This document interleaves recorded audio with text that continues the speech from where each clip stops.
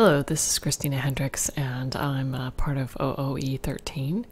And on Twitter, somebody asked if I could explain briefly how to archive a Twitter chat or even just a few tweets on Storify. So I'm just going to show you that briefly.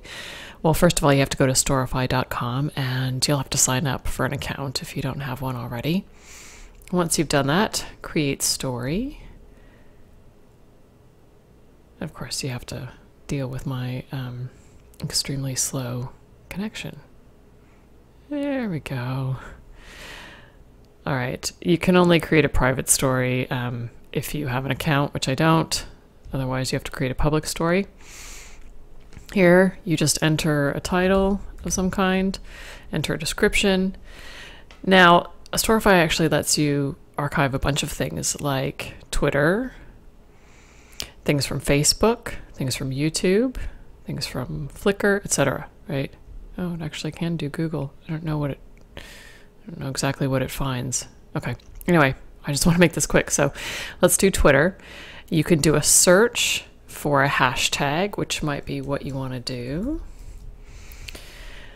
You can include retweets or not. So I don't usually like to include retweets. You know, it's just the same thing more than once, which is great for an actual chat, but maybe not for archiving. Recent, I'm actually, I don't want just recent tweets necessarily. I want to have them all, let's say. And then I also want to include the links. So this is actually going to give you all of the tweets that have that hashtag. Well, I don't know how far back it goes. I think it's only 7 days. So if you want to do anything longer than 7 days, it's really, really hard to do.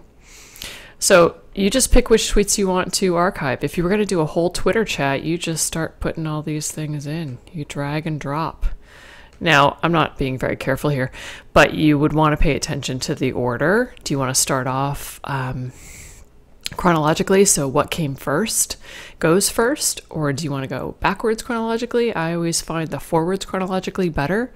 And I think that this Storify goes backwards, I believe. Yeah. So you have to actually go down, you have to scroll down, go all the way to where you want to start, right? And then start doing it from there. Anyway, it's very easy. It's drag and drop.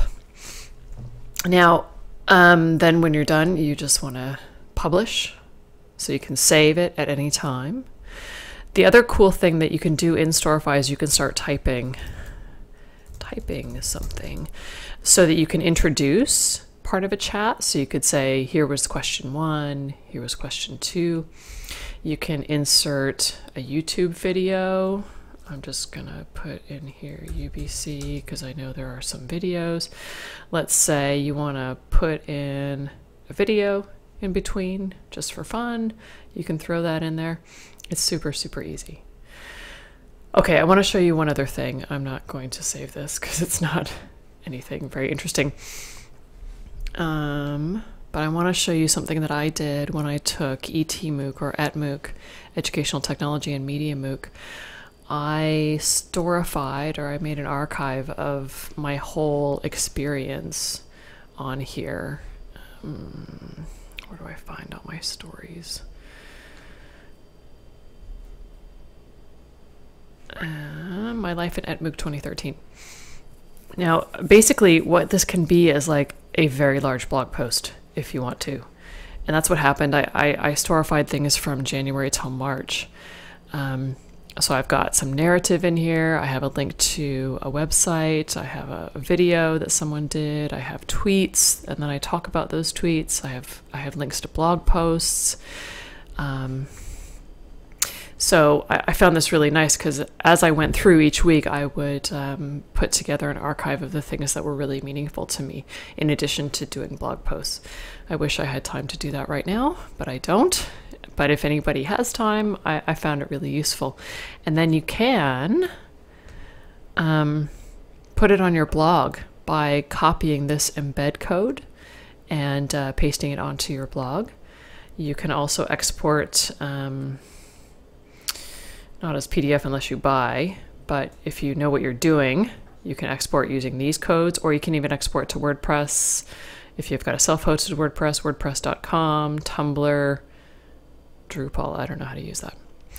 So I actually just put this on my blog when I was done, which was pretty cool.